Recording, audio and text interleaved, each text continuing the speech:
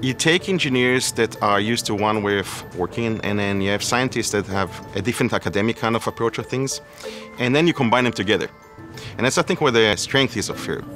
When we build up a group of people to work on a project, we have a few research scientists, a few research engineers who have a lot of shared expertise, and they can really quickly make progress.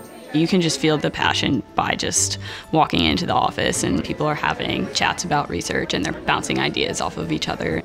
Even a fair amount of collaboration across sites. So I'm in the New York office and I work a lot with people in Paris, in Menlo Park, and even Seattle.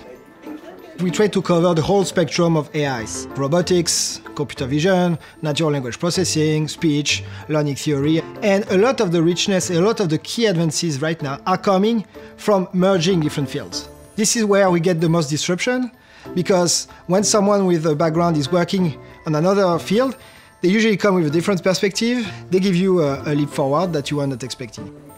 Within the AI org at Facebook, there's FAIR, which is completely unrestricted. You can have external impact. And then there's applied research. And in applied research, you're also doing really fundamental long-term research, but you want to have product impact.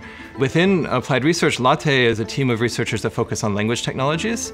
They're also contributing to the research. They're also helping drive the long-term vision. And by collaborating with them, when we build things, they'll do the extra work to put in the infrastructure so that we can literally have a new model idea and it'll be in production the next month. There's another reason for publishing the work we do, and it is to be able to collaborate with universities and other research groups.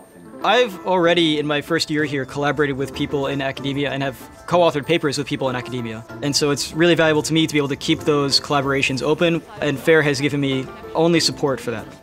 We don't have a monopoly on good ideas.